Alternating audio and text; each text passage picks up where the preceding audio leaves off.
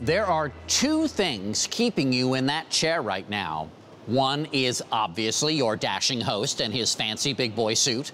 The other is gravity. Well, one thing you didn't know gravity could do is make you go, ooh, and ah. Don't believe me? You will in a minute. Here's Adam Yamaguchi. When we learn about the natural physical forces of our world, gravity, velocity, and resistance, it's usually from a teacher in a classroom, Google, or the old school way, reading about it in a book. Well, now there's another option. I drove a windy mountain road to Silo, North Carolina to meet Jeff Goodman, creator of the Physics Playground, an innovative space to teach math, science, even music, just by having fun in the great outdoors. Students travel from all over and hike up Jeff's driveway to see his handmade physics lab. All right, so let me show you all this pendulum wave. It's made of 16 bowling balls.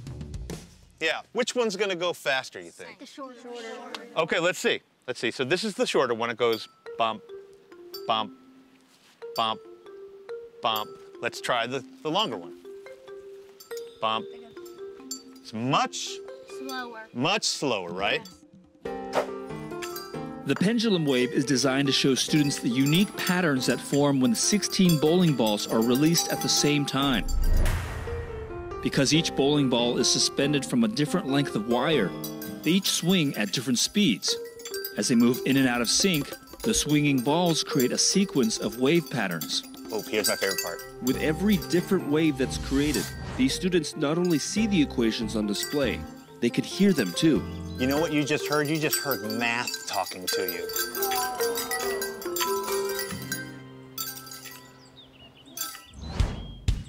Up next is an apparatus called Galileos Parabola, named after the famous 17th century astronomer and physicist. So folks, I have this 16-pound bowling ball, and I'm gonna send it down this ramp, and hopefully it's gonna pass through these hoops and into the hole down there at the bottom. When the ball is dropped from the top of the ramp, called the curve of fastest descent, it reaches maximum velocity just before it flies off the end. Because gravity pulls down on the ball as it travels in air, it doesn't fall in a straight line, but in a parabolic curve. And since Jeff's physics playground is outdoors, weather conditions become a variable. He has to make adjustments to the wooden hoops before he successfully sails the ball through without hitting a single frame.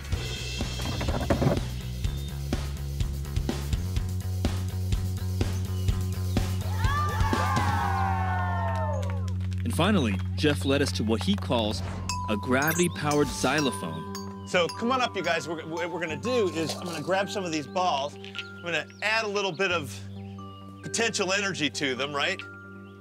We'll roll a ball from the top, a little metal ball, and as it hits these tubes, it will create different notes. The notes are dependent on the length of the pipe.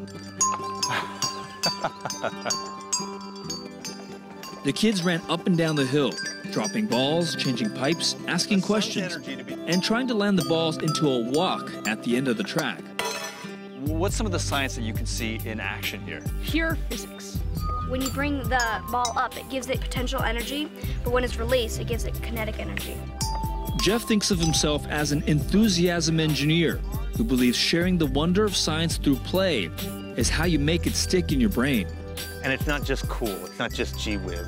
I mean, gee whiz is great too, but gee whiz with friends and music and multicolored bowling balls is even better.